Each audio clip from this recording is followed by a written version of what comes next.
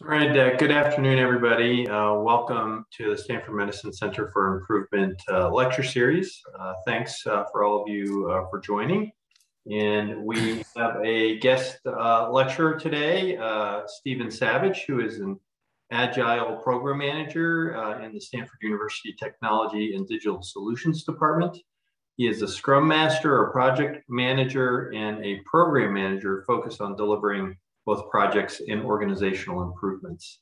He has 26 years of experience in IT, 10 as a programmer and 16 as a project manager and program manager. And we look forward to hearing his comments today. Steve, thanks again so much for joining us. Oh, thank you. So first of all, let me just give you an idea of where this all comes from.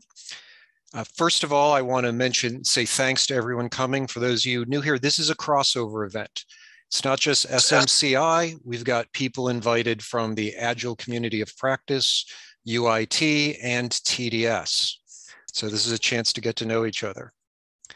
I am part of a group in TDS called Agile Growth. It's a team in the PMO that focuses on Agile coaching, guidance, process analysis, and improvement. And this presentation would not be possible without the team I work with.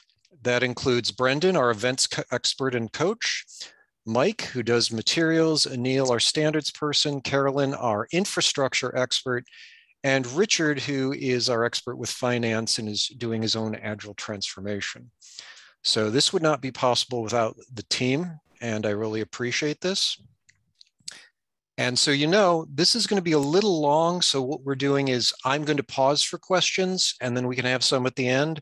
But this is designed to be something where people ask questions, so it's participatory.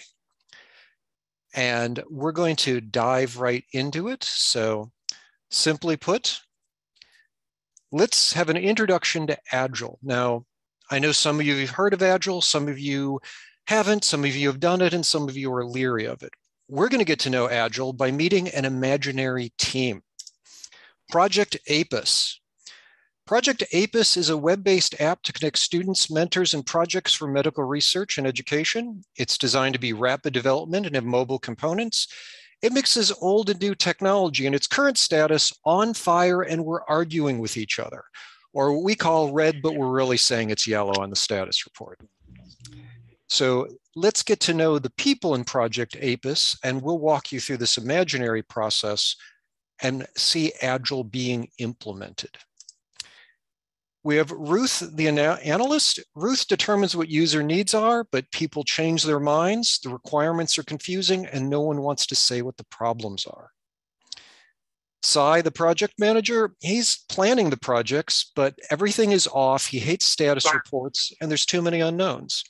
And by the way, everyone, if you could mute your phones, occasionally I'm hearing some feedback. Kel, the lead programmer, is solving problems. They're working overtime. Things aren't getting done. The requirements aren't what people say they are, and you do not want to hear her describe the technology. So let's take a look at this team and talk about Agile and how it helps them. And feel free to interrupt me with any questions. You can put it in chat or just butt in verbally if you like. Agile, as you've probably heard of Agile, you've heard Scrum, you've heard about Agile projects.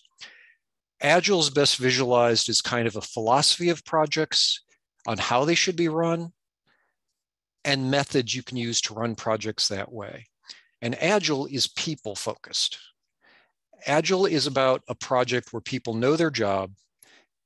We accept that everyone in a project has useful perspectives, that most problems aren't due to people. It's that we need to support each other. And if you run a project where your first thought is, how do people get involved? How do we focus on what people know, on the end user, on the experts on our team? That's Agile. Agile is focusing on people, and that fits our thesis here. By empowering people with Agile, we get adaptable teams. Some of you may have seen this, the Agile Manifesto. In fact, some of you might be tired of hearing about it. It's online at agilemanifesto.org. The website hasn't been updated in a while, and it was formed in 2001 when a variety of software development experts came together to turn their practices into a philosophy and an approach. And the ideal project in Agile is focusing on individuals and interactions over process and tools, getting people to talk to each other and asking what people need.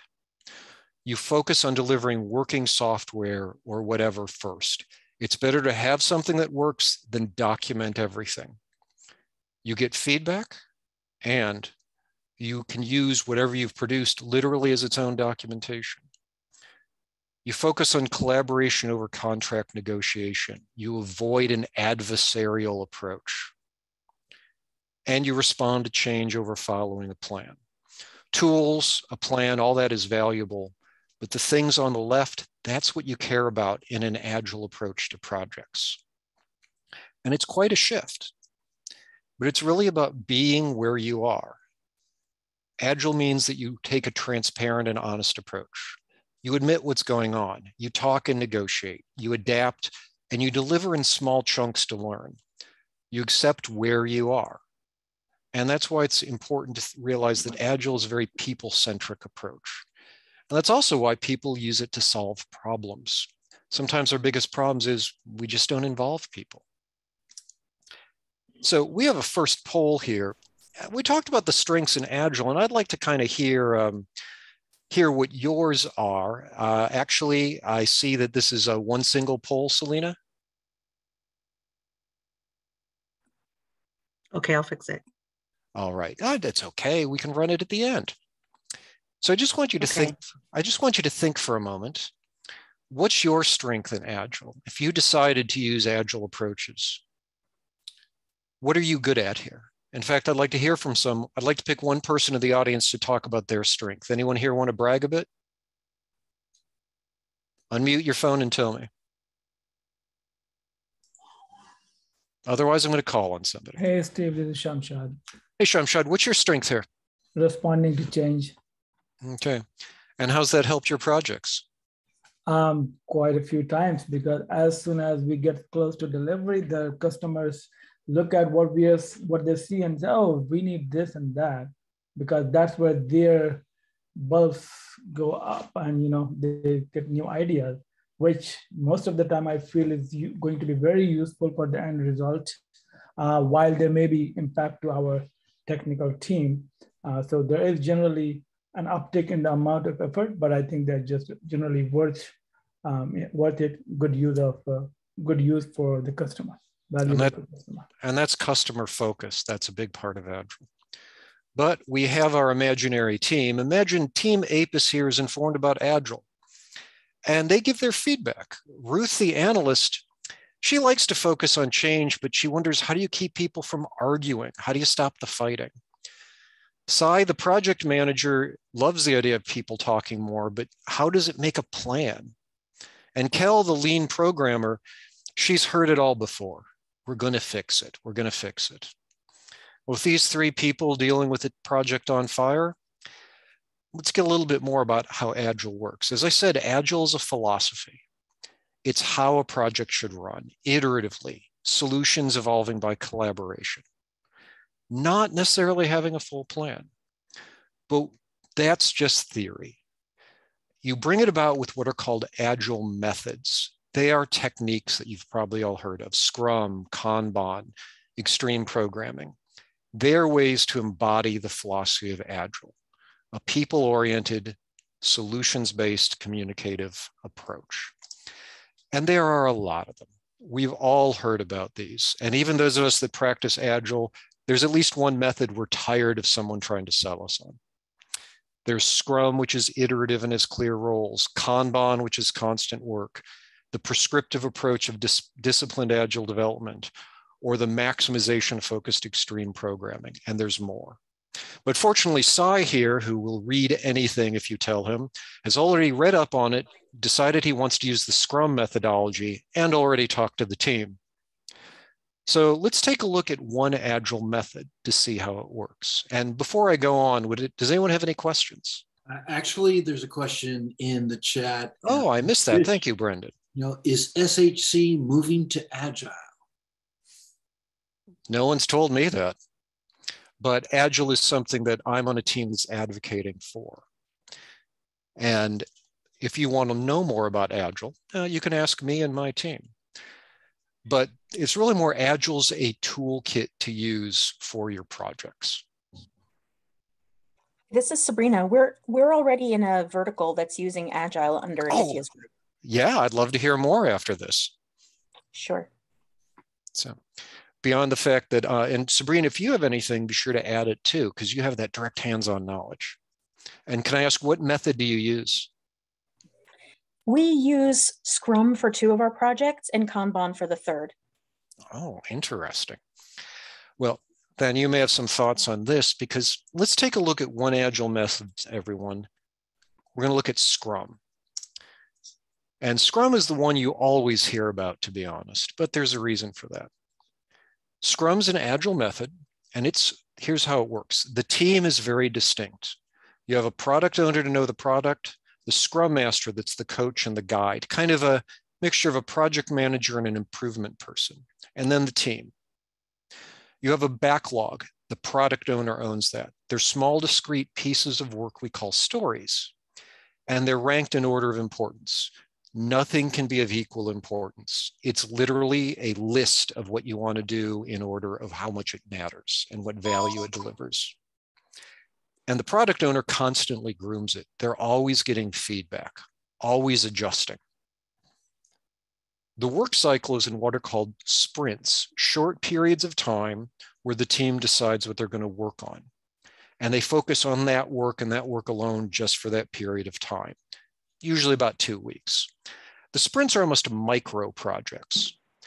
But when they finish up their 2 weeks of work, they demonstrate, they evaluate, and they get feedback. So as I often like to put it, there's only so many mistakes you can make in 2 weeks, and then you get to learn from them. And Scrum uses a lot of events. There's a planning session every sprint. Every day, the team does a stand-up and touches base with each other. At the end, you have a demonstration of the work. You have a retrospective on the work. And you plan and you do it all over again. It's summed up in this great diagram, which I've been using a lot, that simply the product owner filters the work into the backlog, grooms the stories, ranks them. The team selects what work they can do and as much as they think they can commit to at the planning meetings. They break the work down even further. They give feedback. They might reject a story as not being clear enough. The product owner makes things clear and ordered. The team figures what they can do.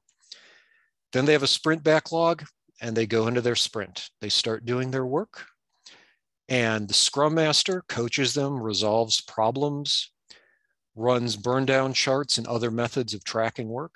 And every 24-hour, the team meets. It's for them. And the classic Scrum method is you stand up and say what we did, what we're going to do, and what we need help with. Everyone knows what you did in the team. Everyone knows what's next. Everyone knows if you need help. And then you get back to work. I'm sure we would all love to have meetings that are 15 minutes or less around here. Scrum focuses on it. It's just you have a lot of tiny ones. And at the end, there's a review of the sprint. You demonstrate. You finish up the work. You do your retrospective and ask what happened, what can we do better? You plan it all over again. And you're constantly adjusting, but you have that sprint, that little micro project to focus on. Now, though that got a little bit wordy, so are there any questions about Scrum before we see how our imaginary team deals with it? All right, thanks. Oh, yes, I think I heard somebody. Sorry, I had a question. I was double muted. In the last kind of workflow, your last slide, where would the project manager fit in here? And sorry if that's a dumb question, but I know there's a product owner and then there's a Scrum Master. Does the Scrum Master act as a project manager or? Well, first of all, some people here are already Scrum practitioners are probably going to laugh. That comes up a lot. And the answer is not always clear, to be honest. The Scrum Master is usually the closest thing to the project manager. But I usually find when you use Scrum, the product owner and the Scrum Master sort of split what we'd call traditional project manager duties. The product owner is much more looking at the work to do And the Scrum Master is focused on the process of doing the work, solving problems and making sure things move forward. The usual default in practice is the Scrum Master is the closest thing. But these duties don't always map one-to-one. And having said that, Brendan, Sabrina, or anyone else, would you like to have a very public argument with me? Just that in training, we were told, and it doesn't happen here at Stanford, but the idea that the project manager could be part of the actual Scrum team, and that you would integrate that role. The Scrum teams I deal with, they all just really contain developers as well as the product owners, no project managers, no testers, but different organizations outside of Stanford I know run teams with things like developers, testers, tech writers, project managers, all part of the team. Yeah. Some Scrum, I should note that even in technology, sometimes the Scrum team is not just engineers, as Brendan notes. I said in the practice I'm used to, the Scrum Master is usually the closest thing, but it will vary.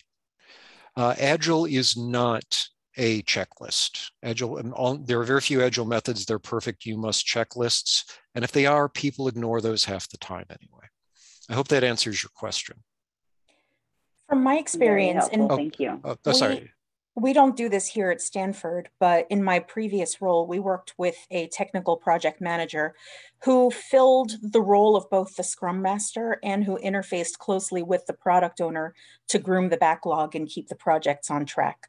We only have one such person here, and he works under Aditya's group, but we have been in talks with Maya to potentially bring in additional technical project manager resources in the future. Thank you for sharing that, Sabrina. You can see how we vary this, but because our time is limited, I'm going to move on. Oh yeah, sorry. Stephen, this is Terry. If I could ask a question about the product owner. There seems to be differences of opinion as to whether that person lives on the user/business side of the house or on the IT side of the house. What's the norm and what's your opinion?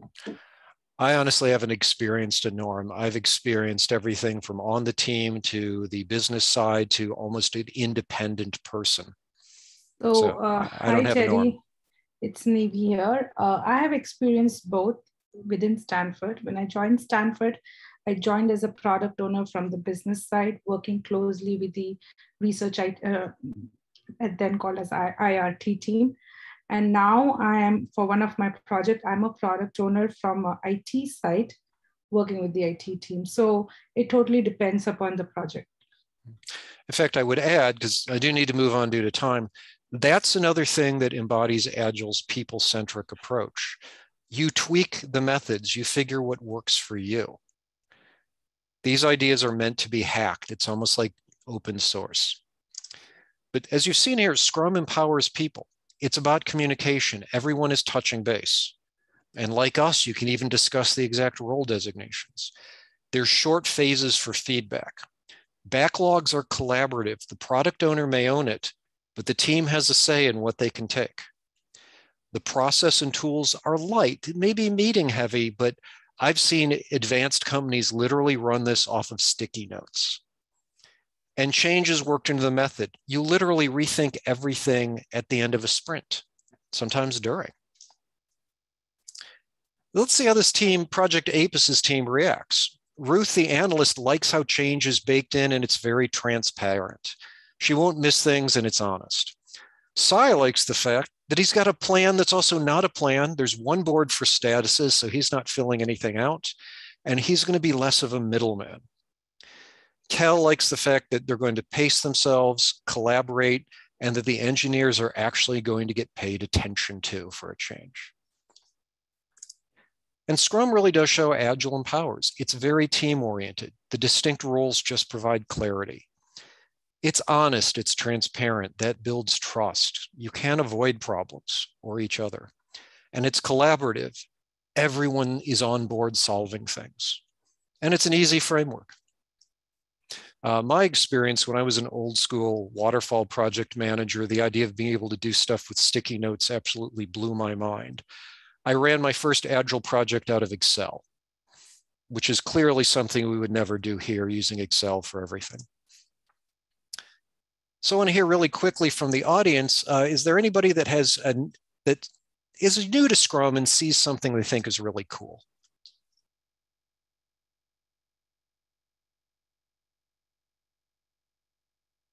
Anyone? Okay, we'll throw the poll up at the end to get a little more feedback. Steve? Oh, yes, yes. Yeah, how would you handle this? I think in many of our situations, getting those people to do a stand-up every day is just not going to happen. Mm. What are your thoughts on that? Is that just means that that team's not ready to adopt this process, or are there ways to work around that? No, my first introduction to Agile was actually a team that had the same problem. And they just figured, how many days can we do it a week? And they settled on 3. So you see what else you can do. It is important to have some kind of check-in, but I've seen teams reduce it to 3 days a week. Sometimes it's 2 in-person check-ins and 3 Slack check-ins. It's what you're able to deal with. So you find some way to make sure you're always in touch, as face-to-face or video as possible. But there are also some other methods that might fit you if you think that's too much of a blocker. I hope that helps out. Yes, thank you. Yeah. In fact, when I was first reluctant when I was taught Scrum, and when the person mentioned that was their hack, it impressed me that they were actually adapting. But now let's move on here. So let's get going. The team chooses their roles. Ruth, the product analyst, becomes the product owner. It's pretty close to what she was doing anyway. And she knows everyone. Sai's the Scrum Master. He's been running all the planning sessions anyway. And of course, he's the kind of guy to read up on everything. He's already dived into it. And now he doesn't have to do status reports. For Kel, her job doesn't change too much, and she has less responsibilities. And she thinks she can get back to some programming now. But you need a backlog, and you have to have that huge list of things. Now, normally the product owner could make one, but you've already got a project where lots happened and a lot of people are involved. And you got to get that team used to working together. Sai's already got an idea. He's heard about a technique called Sprint Zero. And one of the great things about Agile approaches is there's sort of toolkits and ideas and floating ideas of how to make it work. Sprint Zero is kind of an extension of Scrum, where you get the whole team together to actually discuss how to do all the work. You throw everyone into a room. And I've seen projects with 50 people spending 2 weeks of meetings together on a huge project. The idea is to get everyone involved. It's not a plan. You just figure out enough of a backlog with the product owner, the end users, the engineers, the trainers, whoever, to get enough of a backlog to do the work. And you do it together. You collaborate. And it's a good way to kick off teams as well. I've seen them done in a day. And as I said, I've seen huge projects where it was 2 weeks of people having 6 hours of meetings a day. Now, Ruth here decided she should handle this. She knows everyone, but she's going to stay out of the way. She wants people to talk to each other. She wants the engineers and the end users to communicate. She'll work on getting that backlog, but this is a chance for everyone to get to know each other and cooperate. So that's also a good example. You can find little hacks to all sorts of Agile methods. So just a moment. So I'm going to talk planning. I'm going to hurry it up just a tad. So the sprint started. How did the team APIS planning go? Well, Ruth found that the end users and she had to answer a lot of questions. Now that they're talking to the engineers, they're realizing what it's like to implement this project. And they had to change their priorities. Some things can't be done in the order they wanted. But also she noticed something. The end users talking to the engineers and coming actually into planning and going to the Sprint Zero, they get the big picture now. For Sai, well, it took a long time to do planning. People grumbled, but they got questions answered. You get together when you do the planning, and that's the product owner, the team, the Scrum Master, and sometimes some end users, you'll actually talk and you'll solve problems before they come up. And he's got ideas to go faster.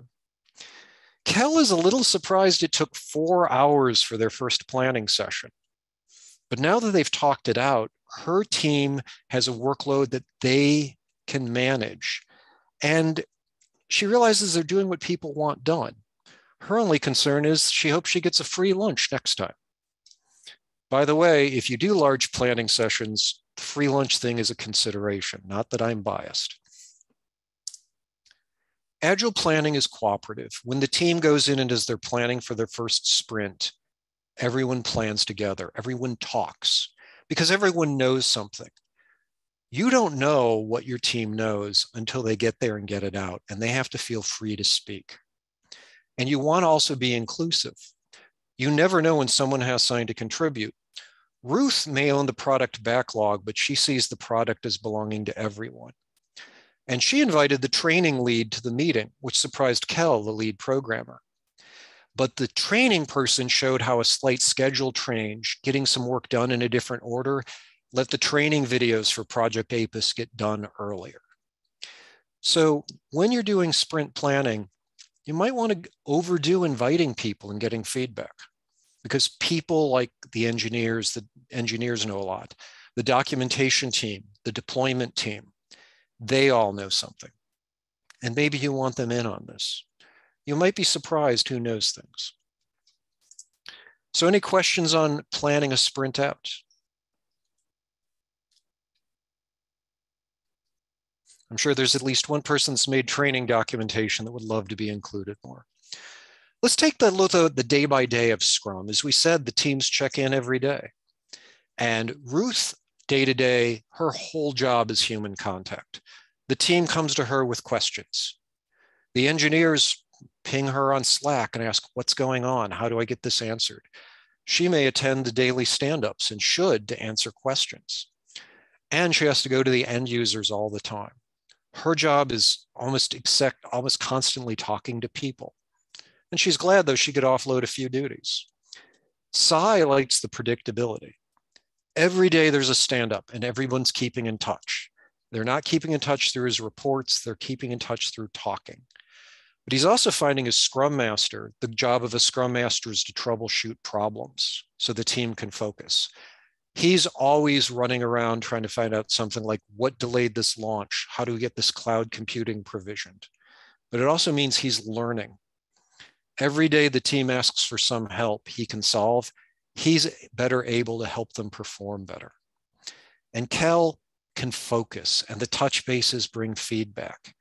And sometimes the end users come in and talk, and they can actually show their progress. And they're getting ideas of what the end users really want. Plus, they can toss problems to Sai and Ruth. The Scrum Master and the product owner help solve problems. Sai solves things that are blocking the team. Ruth helps answers questions about the product. The engineers aren't getting distracted anymore. They can focus because they know who has their back. Hey, Steve. Yes. It's Lisa. I'm just wondering if for the non-TDS audience, if as you're talking about this, I don't know if you are able to frame it with an actual example in mind, because I'm thinking about like when Helen Wilmot used to talk about they use Scrum in the planning of the construction of 500P, and I'm just trying to wrap my brain around. Oh, okay. Like that would, that was a multi-year, of course, process, but it seemed like the Scrum was a discrete activity within that multi-year process, and I just might help connect the dots for the less familiar with Agile participants on this talk. No problem. Thank you very much. And that's also a good example that sometimes Scrum exists inside a larger plan and process, or any Agile method. To give you a concrete example that I just had is one of my stand-ups today. My teams were getting familiar with an application they moved to. So what we did was everyone decided to design part of it. That way they would get familiar with the technology and with the interface.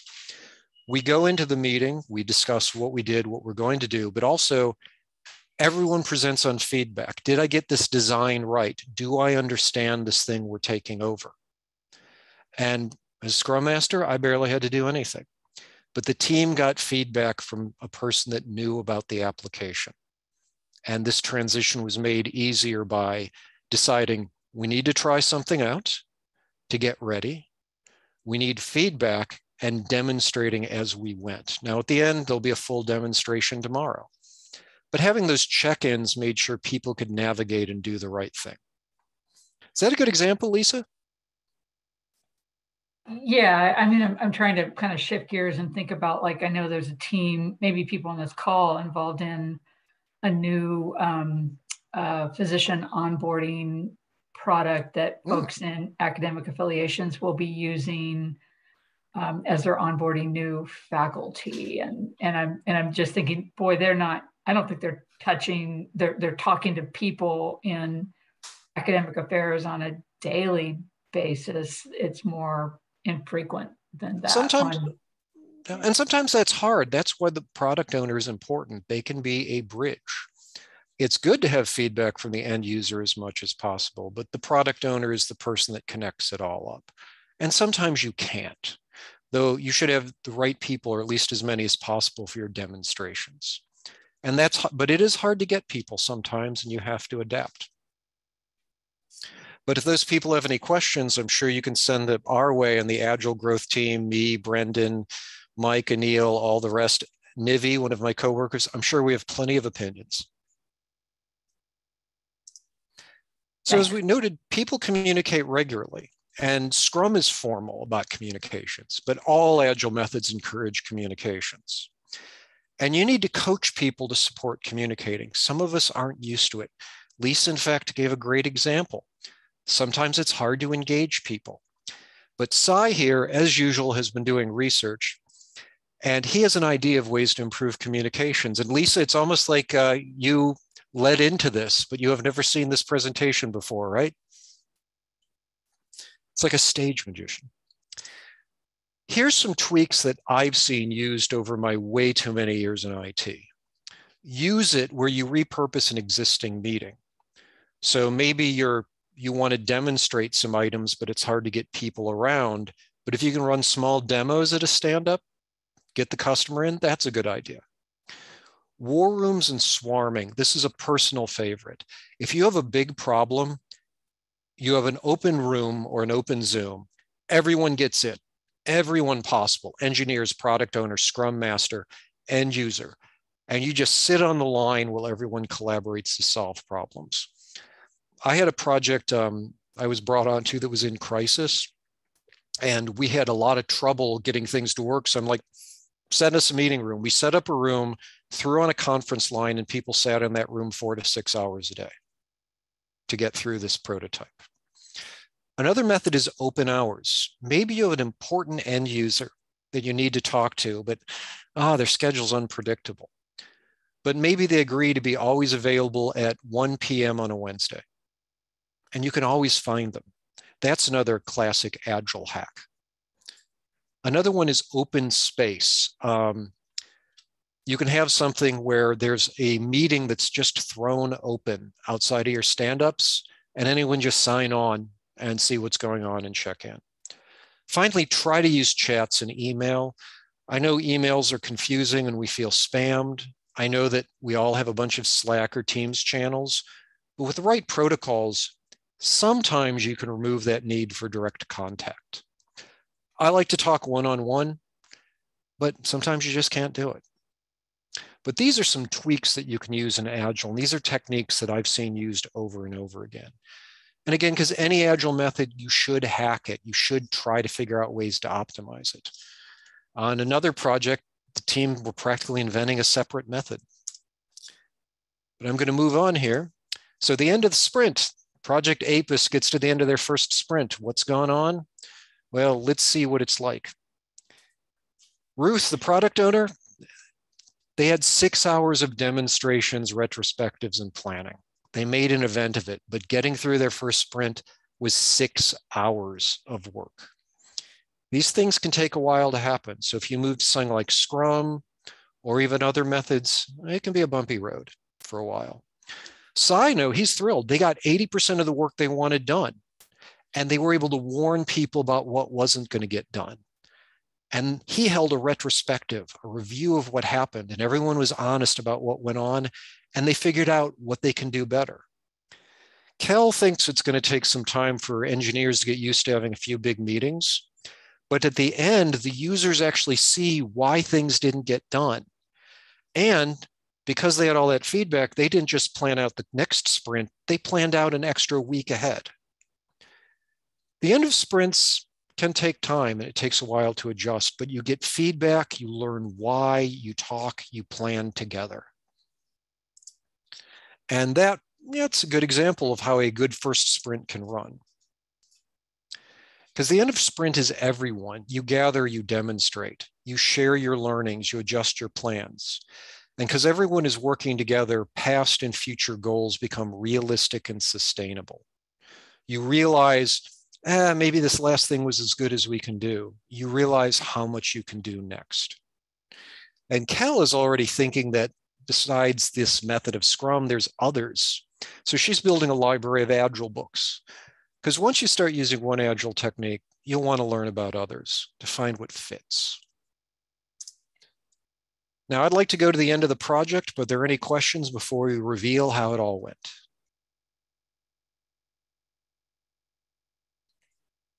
Okay.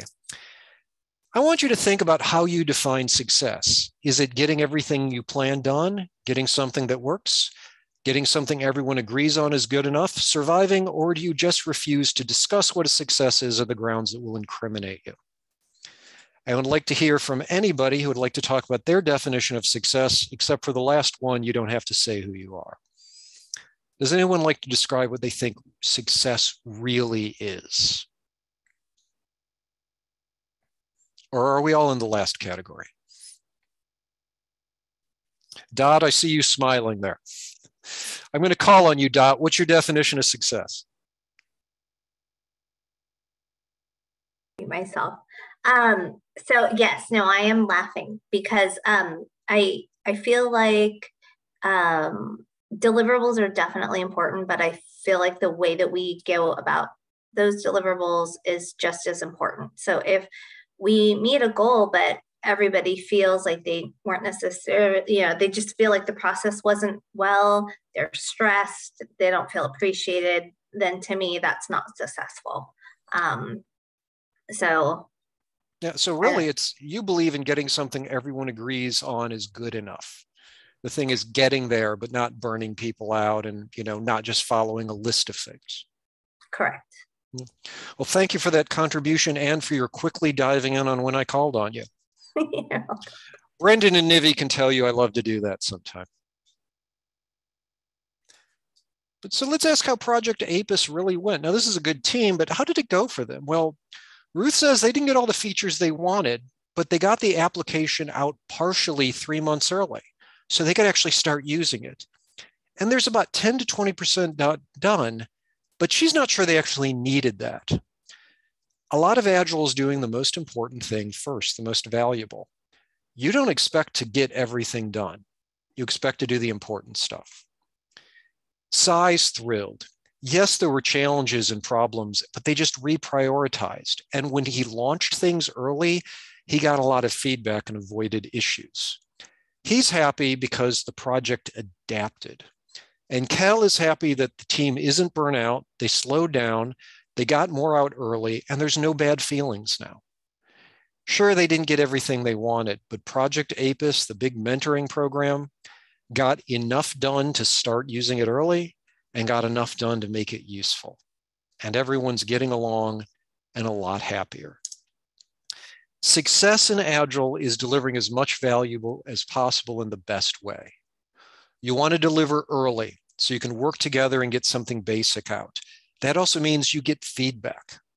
Sometimes Agile teams actually just spend a sprint or two making a prototype and building off of that. You do what matters. You focus on what brings the most value, and the most valuable work is done early. Doing it all is not the goal because you can endlessly come up with new things to do. It's finding what matters. It's sustainable through realistic goals. The team doesn't overwork themselves. And as we all know, a team that's not overworking themselves in the end does more. But it's also cohesion. Agile methods are about building relationships, and the group you work with will get better and better at delivering over time. And even if that team breaks up and goes elsewhere, everyone's going to carry the lessons with them. A classic method of becoming more agile is actually having a seed team get really good at it, then spreading the word. But success is getting value to people early the best way. But any questions about success? Because now we're going to do some follow-up on this team. I'm not going to call on anyone, don't worry. So what Ruth wants to do, she wants to develop. Now, Ruth's a communication person. She knows everyone, but she knows that you got to communicate to use Agile.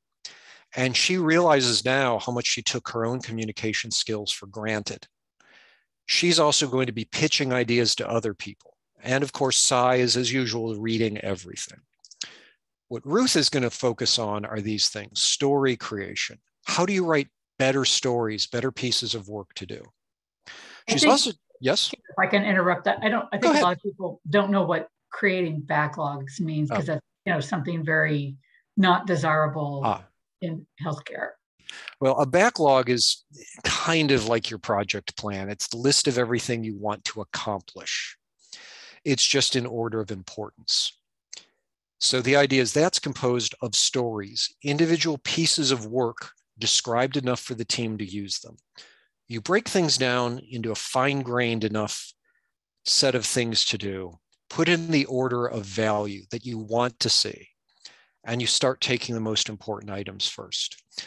I like to note when people want a plan that the backlog kind of is the plan. It's the order you think you should do things in, but it will change, but it changes through communication and review. I hope that answers your questions. Yes, thanks. Yeah. There's also different Agile frameworks. We just talked Scrum, but there are other methods out there. And there are people that have these advanced versions of frameworks. There are entire books discussing how to break work down out there. You can go to O'Reilly and waste a lot of money getting them. There's also writing, though. People that have to write a lot in these teams, these Agile teams, they may actually want to take a course or some training on business communication. Speaking is important. As you can tell, I love to speak. I actually don't just speak here. I speak at various events on self-publishing and productivity. I use that to hone my abilities. What I do in my hobbies helps my job and vice versa. And finally, you might want to learn about graphics.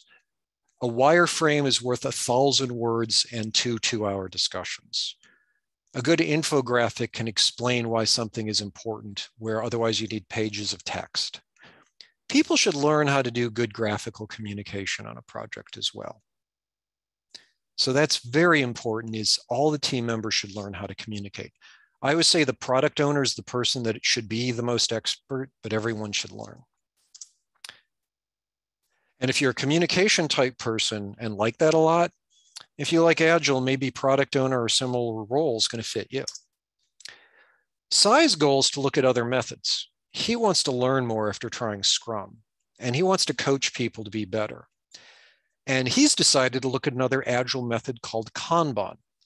I'm going to talk about it really quick because Kanban, and Stephanie, you've used this, right? I believe I heard you say that? Yes. Yes. So if you have any opinions, chime in. Kanban's another Agile method, but it's very flow-based. In short form, you still have a backlog, a queue of work in order of importance. You send it through sort of a series of gates, of stages of the work. So you see where important things are. But that flow helps you find blockages when things pile up, when things aren't being done. It sees where you have space to work. The classic method, as I hear, is always pull, is you don't ask what you take next, you ask where you have space. Is it time to, do you have space in deploy, space in testing? You pull work in. And you often set limits on your work, such as only so many stories in flight, or so many stories in each stage of work, to kind of squeeze yourself a bit and look for blockages. Kanban is very flow-based. It's looking at how work is flowing through the system. But that also means you see blockages. And this board becomes both your backlog and your status report, and anybody can look at it to see where things are. I didn't used to like Kanban, but I've been using it more. And I'm very fond of the fact it gives you an idea of where your workflow is and very quickly finds problems. An old mentor of mine used to jokingly say, Kanban isn't a project management tool, it's just a tool to find out what's wrong. I can't argue with him. Sabrina, do you have anything to add on your Kanban experiences? From our perspective, the Kanban project under my umbrella is the one where we build departmental sites for SharePoint under our SHC Connect product. And because everything has to undergo user acceptance testing and feedback, and that occurs on their own schedule, we never really know when we're going to get that time from them. So we treat that project as a Kanban just because it gives us the ability to freely move things in and out of sprints as they emerge. I like that idea of using it to manage end resource goals too. Thanks. That's actually something I hadn't considered of a way to manage an area of basically like that before.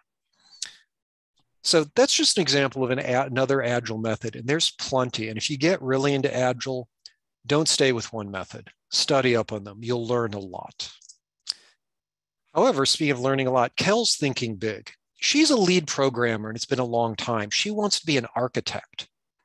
And she starts thinking about, wait, is there a way to make Agile bigger? I was on one team.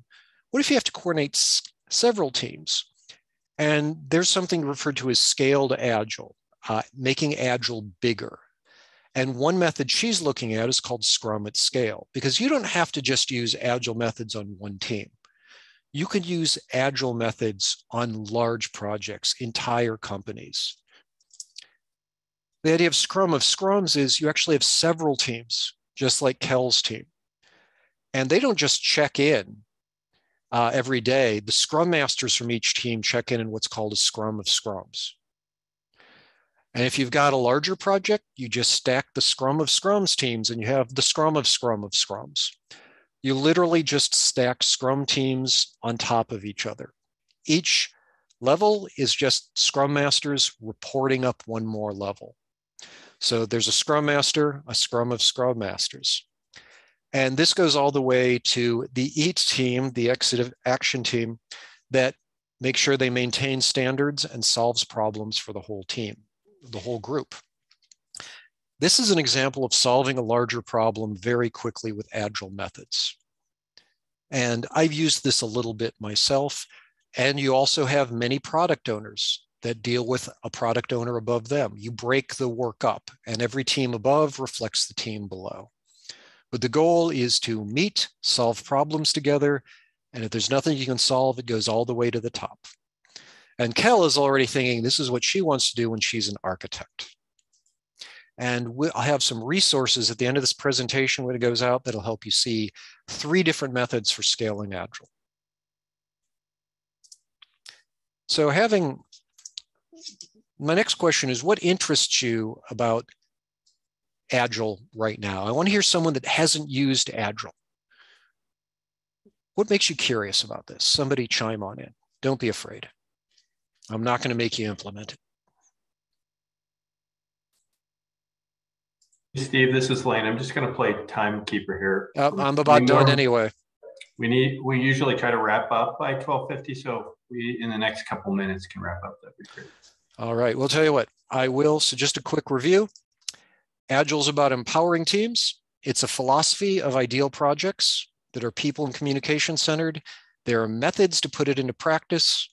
It's where you really are and where other people are. It's realistic. So thanks for your time. What's next? You can contact me if you have any questions, and I'll relay you to the team. We have a bunch of Agilists that can give you ideas. Go get yourself an Agile certification somewhere. I'll point you in the right direction. And we do have a reading list, because at the end, there's an appendix with a bunch of resources for you to use. This is going to go out when Selena mails it. And you can go here, ask me, ask Brendan, ask some of our other Agilists. But as noted, we're kind of at time. So I'm going to run a quick poll. You can all fill in, give your opinions on the questions. And we're open for a little bit of chatting. So what do people want to ask? And I've got some of my fellow Agilists here. We'll see what we can do. there any questions? So Jeremy put something in there, a longer question, but what would you say is the difference between Agile and Lean? Brendan, you know that I just call that a source of arguments. I've been forced to, I have an opinion on this that's very strong. I view Lean as process, Agile as project. They come from similar origins. I believe Lean can be contained within Agile or operate on its own. And yes, I've watched grown adults have arguments over this, so I try to stay out of them. You knew the answer, Brendan. What is your opinion? We can fight over it in public. No, actually, I like what Jeremy put in there. He put a longer comment in there explaining, where the origins of his questions come from. So Jeremy, thank you for that question. And, once again, it's such a tailored approach. I've worked with several different Scrum teams, and they've all done Agile Scrum differently. Every single one has done it differently to different degrees. And that allows for that Lean operation. So I think Agile supports a Lean philosophy, but I like how it works the best. The funny thing about Agile and Lean is they actually come from very similar origins. And I think that's why sometimes they get lumped together, and then sometimes why I'm at an Agile conference wishing people wouldn't argue over it. But yeah, by the way, I do strongly recommend studying both because we do use Lean at SHC, and it has some excellent ways of explaining productivity. Really good material. So let me check our poll here and see how people are bearing their souls. If anyone can chime in, I don't know if anyone's answered the poll yet. I'm not sure anyone is getting the poll, Selena. It was up for a couple seconds and then it disappeared. It dropped off the screen. Brendan, do you want to complain about Zoom or can I? You know me, I have a love affair with Zoom, so there it is. Thank you so much. I don't judge you, Brendan, not in public at any rate. I still remember the WebEx days. So are there any other questions? We've still got about 6 minutes here, and I'm sure we'd all like to help you out. Yes, Steve, I'll ask a question. Jake. The part that I found most interesting about this is this backlog. Mm-hmm. And the fact that it's an ordered backlog. Mm-hmm. Have you seen, is it varied the way that people order that backlog, or is there actually some science they use behind that? Technically, you should order it in order of importance, of value that the end user wants. However, usually once you start reviewing it, that does change. Some things aren't possible. Some things have to be done. You discover new value, you break things up. The thing I used to say about the backlog is by forcing the order of importance, it makes you ask questions and break things down. You ask, what's important? Someone wants a new web interface, but you can't do that till you spin up a new server. So do you build a prototype or do you spin up the new server first? The backlog helps you decide what to do, but also forces the question of what's important to do next. The thing I like about Scrum is you're not just doing it in order, you're taking a block of work, and it's a little easy to work around dependencies like that. But think of the backlog as a way to get a view of what's important, but then have a continuing conversation about it. Because if anyone, Nivi, in fact, is an exceptional product owner, and I'm sure she can tell you many times the order has been challenged by painful reality. I hope that helps. Looking to be a product owner, Jake? Then I'm not going to answer that, but sure, I do find this interesting, and the process is helpful to see. If you contact me, and I'll hook you up with the rest of the gang, and I said I work with Brendan, Nivi, and Neil, all these people here, we're always glad to add ideas and help you out. That's the thing we have to do at TDS at Stanford. Everything is all hands on deck. We should help each other out. That's Agile too. So I got 4 minutes, and as everyone knows, I will talk, but a few interesting things is, it looks like a lot of people on Agile strength, they think they're real collaborators and communicators. It's good to hear. Most interest in Scrum is people like the idea of short sprints with deliverables. I'm sensing a lot of us love the idea of having a project made of tiny other projects. And as a former waterfall guy, I loved that too. Absolutely no one has said they refuse to define success on the grounds it may incriminate them, but we have a tie that success is getting something that works done versus getting something everyone agrees on is good enough. And what's really interested for people is a lot of you are interested in ways to improve your current process, followed by ways to do projects. So I'm going to just share this poll here, and I want you to all think that over about, what you're good at and how you can help each other out. Because you have all these tools, and no matter what I say, it's all about you and how you action it. I'm just here to help you out. So we're almost done. Any more questions before we all inevitably get back to work? And Jake looks at product owner training.